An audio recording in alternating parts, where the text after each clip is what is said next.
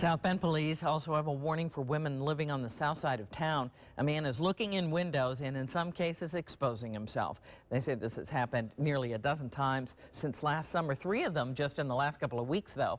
Police say all the incidents are in the area between Miami and Ironwood and from the St. Joe River south to Ewing.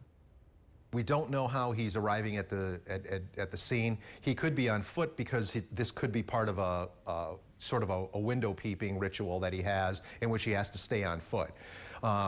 Usually in situations like this, someone like this is very, very well aware of their surroundings, and they know the area very, very well.